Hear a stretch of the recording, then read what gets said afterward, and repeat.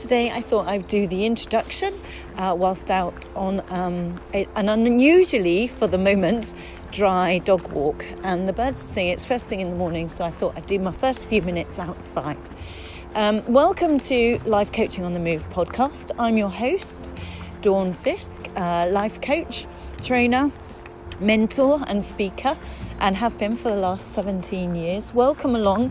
For those of you who've been following me for a while, you know that occasionally when I can, when weather permits, I love to do this out in nature, with birdsong, with the dog, because I just believe for all of us, we are still that caveman and we need to be outside more. We're not made for artificial heat and light. We need to be outside. It helps so much with mental health and combating depression and stress. Vitamin D from the sun, oxygen in our lungs and brain from the fresh air, some exercise and nature. And apparently there are certain shapes in nature that you can only see in nature, such as trees. You can't see them anywhere else, that have an effect on our human brain, which helps to massively to de-stress us. We are still meant to roam the plains and be upright and outside and active. So it's so good for your well-being. Anyway, so welcome to my dog walk, just for a few minutes. The rest of the podcast is not recorded here. I just wanted to say, this is me. I speak from the heart. I don't script write or anything like that. I just chat as I'm walking along. Today's podcast is about cheering you up. It's about getting over those emotions that you may have at the moment, worries and insecurities and things that are distressing you at the moment. It's helping you to combat those. So it's a very practical podcast. It's also aimed at helping you get over what others are saying to you. So it's about what you're saying to yourself about the situation, but also apply it to what others may be saying to you. You'll see what I mean when we get into the podcast. But bear in mind, there are two approaches or two uses for today's episode. Both external effects from others, but also internal effects from yourself. So apply the strategies that I cover today to both things. And I hope you enjoy it. I hope it's helpful. If it is, please drop me a line, dawn@milestone-coaching.co.uk, and give me feedback if you want to, or drop me a line on possible subjects you would like covered, and I will do my best to cover those. So let's not waste any more time. I'm going to enjoy the dog walk. I hope you enjoy the episode.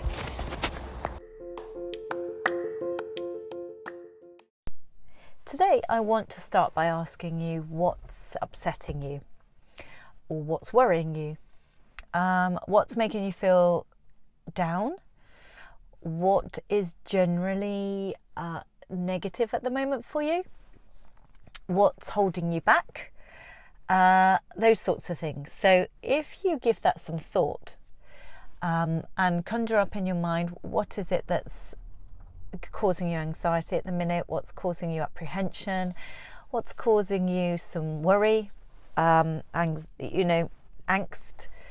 right now for you, in the last week or two.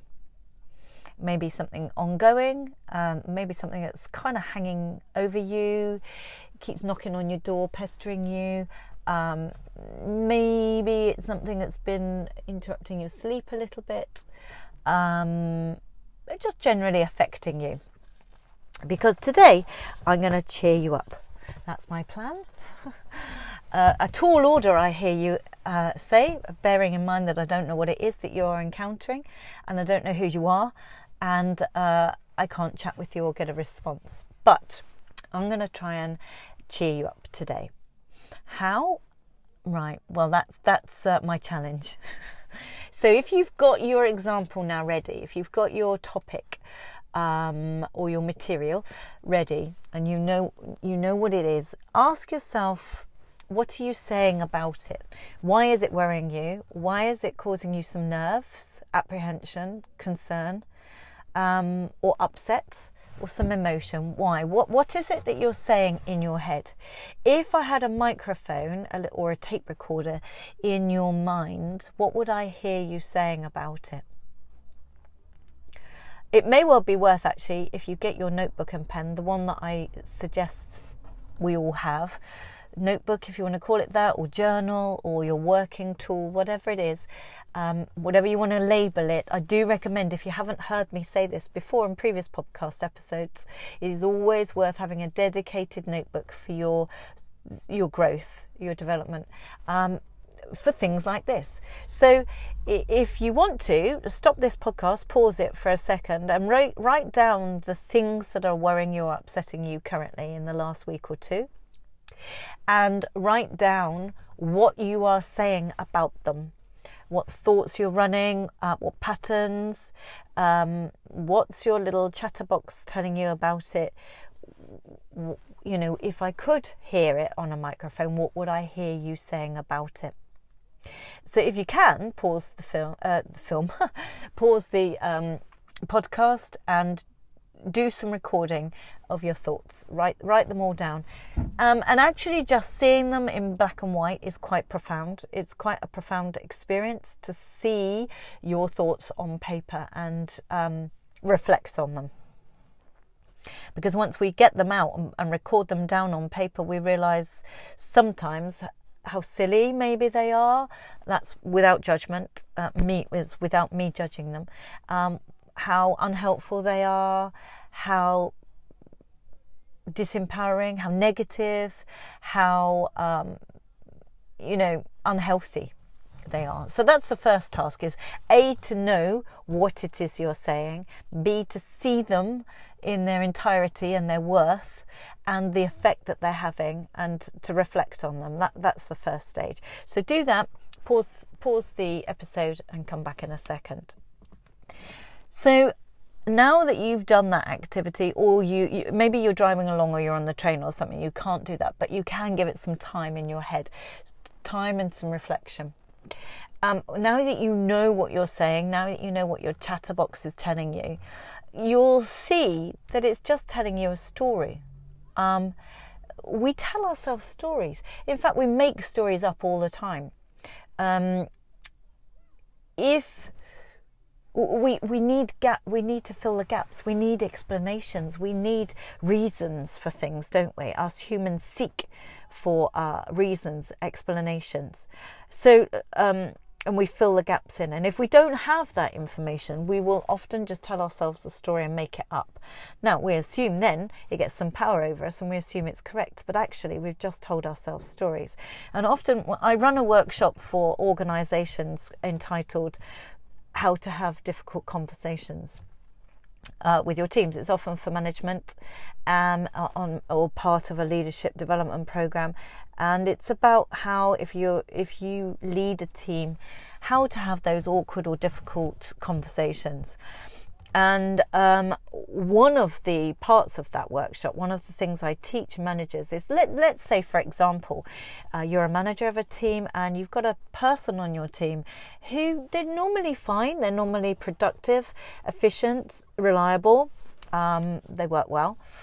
But for the last 2 or 3 weeks, he or she has been turning up late every morning.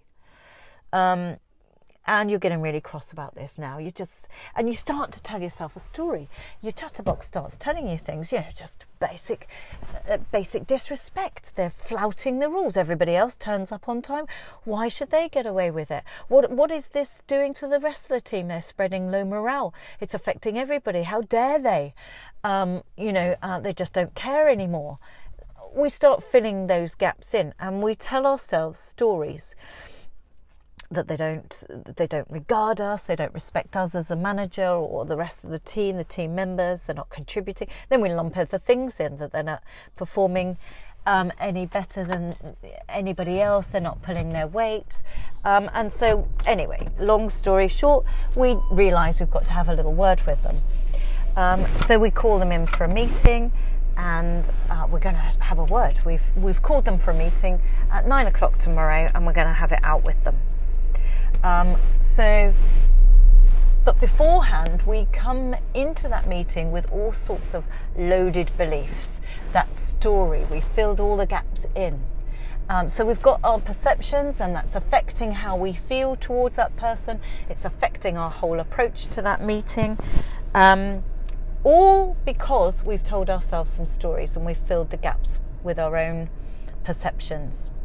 And so one of the big learnings that I give on this leadership training about how to have difficult conversations is to not do that, is to collapse down those stories, is to stop filling in those gaps, to stop telling ourselves stories and so on. It's to actually wait and seek to understand, is to find out the evidence, to find out the reality of the situation and the facts. So you go into that meeting without any stories at all, without any preconceptions, without any assumptions, and it's only then that you can properly listen. So that's one of the learnings. But we do this in life all the time. We start making up stories. That's my sat nav in the background. So if that story that they're basically flouting the rules, they don't respect us, they don't regard us anymore, that affects how we feel and that affects how we treat that person and approach that meeting. But we do this in life all the time. Let's say your friend is constantly late, or your friend has not shown up. You had scheduled to meet, they've not shown up. Now, depending on what you're saying, it will change how you feel. You may be saying to yourself, they were really down last time I saw them, she's got lots on their mind, I'm worried about them, it's not like them to be unreliable, it's not like them not to show up, I wonder what's wrong, I need to be there for them. So you might be compassionate and caring, or you might say things like, oh, that's brilliant, I cancelled so-and-so for today, they never consider how I've given up this, I've given up that, I've put childcare in place, they've got no regard for me, they just think of themselves, or whatever. So we make up stories, and those stories affect how we feel, and they're probably wrong. They're actually rarely accurate. It can be all sorts of things that are going on. So when we get into that meeting as the leader and we sit down and we seek to understand, which is what we teach on the program, ask questions, tell them what you've noticed. I've noticed you've been late a lot over the last 2 or 3 weeks, and this isn't like you. Is there anything I need to know? Is there anything I need to understand? And then that team member may well fill in the gaps for you. Yes, my wife's become very, very sick. She's in hospital and I'm having to take the children to school every morning. Or our marriage has broken down, we've parted and I now have to take the children every morning. Or we've got a new baby, I've been up through the night, and I've got to take the toddler. So, something like that. There will generally often be a reason for these things, and then we can handle that properly and completely and offer our help. Is there anything we need to do? Should we change your hours slightly, where you start later and you finish later? Can I put any support in place for you? Would it help if you work from home on a few mornings, or so on and so on? So you'd be a really good manager, leader. You'd get good commitment back and loyalty and some understanding. It helps morale.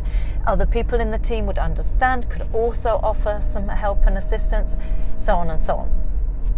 So by seeking first to understand, you get the actual hard and fast facts. You can deal with it in a different way. It takes out the feelings and the emotions that you put in there in the first place by making assumptions and making stories.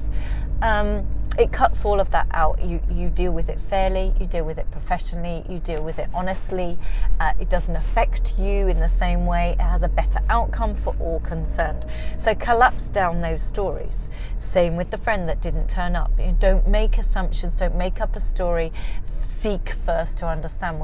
We were planning to meet today, you didn't show up, I'm concerned, has anything happened? Oh no, sorry, I just forgot. Then you can deal with that however you feel best according to your friendship, your relationship and so on. But seek first to understand. But we do this in life generally. It's not just when we're leading a team or something like that. Somebody will cut us up in the car dangerously and aggressively, for example. Now, depending on what we're saying in our head will affect how we feel. We might say, That's outrageous. The man's clearly, or woman, a real, how dare they? I could have had my children in the car. You could kill somebody. I'm going to get them at the next junction. So you put your foot down, you tailgate them, you enter into the same similar sorts of behaviour, and it affects what you do and how you react according to what you say in your head. Alternatively, you might think, gosh, that person's in a real hurry. I wonder what's happened there. I wonder, maybe their wife's in labour, or maybe they've been called to the hospital because somebody's very, very sick, or whatever. So that, again, would change how you felt as a response to the story that you're making up in your head. So there are no right or wrong stories, because we're probably wrong.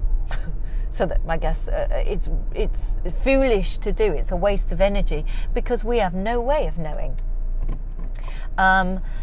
So what we need to do is realise that actually our emotions are being provoked merely by the words that we're saying, merely by the story that we're telling ourselves. It's not generally based on evidence. It's just our assumptions. It's just all our own stuff that we're bringing to the table, and we're drawing a conclusion and a story as a result. So when you bring it down to its real basic level, the words that we're saying in our head are therefore affecting us and provoking emotion. Sometimes good emotions, sometimes not so good emotions. So it's words.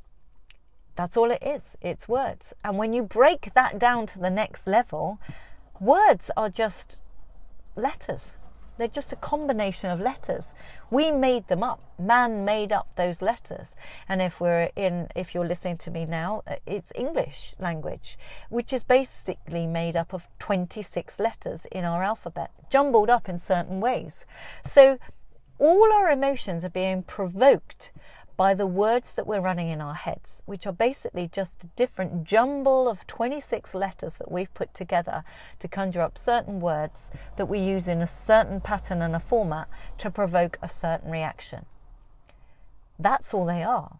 So the things that you thought about at the very beginning of this podcast, when I said what's upsetting you, or what's worrying you, or what's causing you negativity or disempowering thoughts, they're basically just words, a string of letters that we've thrown together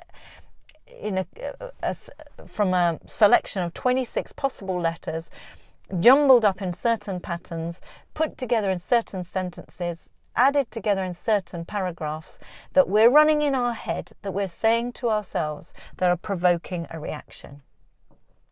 And when we realise that, it loses all its power. When we think, actually, I'm just telling myself a story. So what story did you write down? What are you saying to yourself about this situation? Sometimes when I first started presenting in groups or to groups, sometimes I would look at, I'd be on my feet talking to this new audience, don't know them, I don't work there, I've been brought in to the company or to the audience to present, so I don't know them. I don't know their characters, I don't know their personalities, I don't know the dynamics between them and their team, I don't know anything. All I see is a sea of faces looking at me. Now, some people could have that glazed look, just nodding like the nodding dog, probably thinking about 50 million other things. I must remember to send that email. Oh, I haven't phoned so-and-so, I must pick up such and such on the way home. And they've got that glazed look. Others are nodding off, perhaps, especially if I get that dead awful slot straight after lunch and it's a hot room. You might get one just fighting sleep. You see them fighting to keep their eyes open. Now, they may have been up 4 or 5 times with a young baby in the night. They may have been poorly. It's often some of their stuff. It's some of their history that you are not party to. You do not know the background story. Of course, I might, as a fledgling presenter, start beating myself up. Oh, I'm boring, I'm rubbish, they don't like this. Sorry, you keep hearing my car start because I'm sat at a school watching my boy play hockey. And it's packed, there are cars everywhere, no parking spaces. So people keep asking me to move or me asking them to move. As the 2 games, the first game is finishing and the next game starting, parents are leaving. So my lot are all trying to park up while the rest all leave. So it's not that I'm on a road travelling along being dangerous. I'm just in a little tiny car park trying to get a space. So if you're getting upset about something, you're using the wrong words. You're stringing the wrong words together and it's having an impact. But you can equally string different words together for a different impact. So what I'm saying to you is be mindful of the stories you're telling yourself. It wouldn't help me as a new presenter who maybe at the beginning was nervous. Maybe I didn't have that much confidence. And if I start telling myself, oh gosh, he's falling asleep, he's bored, that one's not smiling, I've just smiled at him as I'm talking, he didn't smile back, he's got that glazed look. Or if I start telling myself that mid-presentation, what's that going to do for me as a presenter? What's it going to do for my future success? Is it going to keep me in that field? No. So we mustn't say things like that. We mustn't beat ourselves up or be harsh on ourselves. It's just the choice story. I need to remind myself that I don't know what's going on for the audience, each individual one. There may be some negativity amongst that group that I'm picking up that I know nothing about. It may be that one person's just asked a question that has really provoked a reaction in the other because they don't like each other. And so it may be nothing to do with my content. It may be prehistory of that group. We're not in control of what is always going on. We're not in control of the people around us. We're not in control of their reactions. We're in control of ourselves and our own situation and how we respond to it and what we're saying to ourselves about it. And that is just merely a choice of the story that we're telling ourselves. So as in my training for leaders, I say collapse down the stories. Get rid of all your stories and your preconceptions. Go in with an open mind and seek to understand. If we took that philosophy on in life generally, all the time with relationships, friendships, things that are upsetting us, somebody didn't call us when they said they would and now we're upset or something like that, then, it changes how we feel about things. We've got to stop telling ourselves the stories if we can and go in with an empty mind.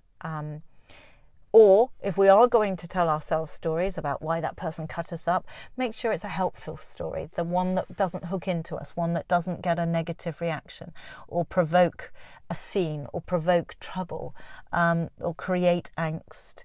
So we are in control of what we say and then just strip it down to its basic level. Its basic level is it's just words. And the basic level of words they're just letters from a series of 26 possible letters. And we've just jumbled them together to create a few words, to create a few sentences, to add a couple of paragraphs together. And that, in the end, can be incredibly powerful to provoke absolute genuine feeling and emotion and sleeplessness and stress response, churning stomach, upset, increased heart rate, but all from words, all from an alphabet of 26 letters. So check what you're saying, question yourself, and just choose the right words, choose the right combinations. Tell yourself helpful stories. Fill the gaps with helpful things. We will do it. I can't say to you, stop doing it, because you will do it. We're human. We all chatter all the time.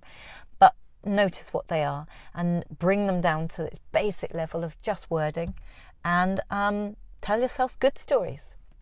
So look back now at your notebook. See what you're worried about and upset about. Think about the story you're telling yourself and change that story. Change your words, change the letters, change the combinations, and feed yourself some good stories. That's what I want to leave you with today. For the rest of this week, look at that. Be mindful of it. Awareness is half the battle. And practice. We've got to practice it because it is a skill. Confidence is a skill and we can learn it. We just need to practice. So for the next week, rewrite your stories. Listen to them, rewrite them, be mindful of them, and let this get an ingrained, strong skill for you. The more you practice it, the more you're aware of it, the better you will get at it. And so good luck. Enjoy your storytelling, because they are generally just stories, and tell yourself some good ones. Have a good week.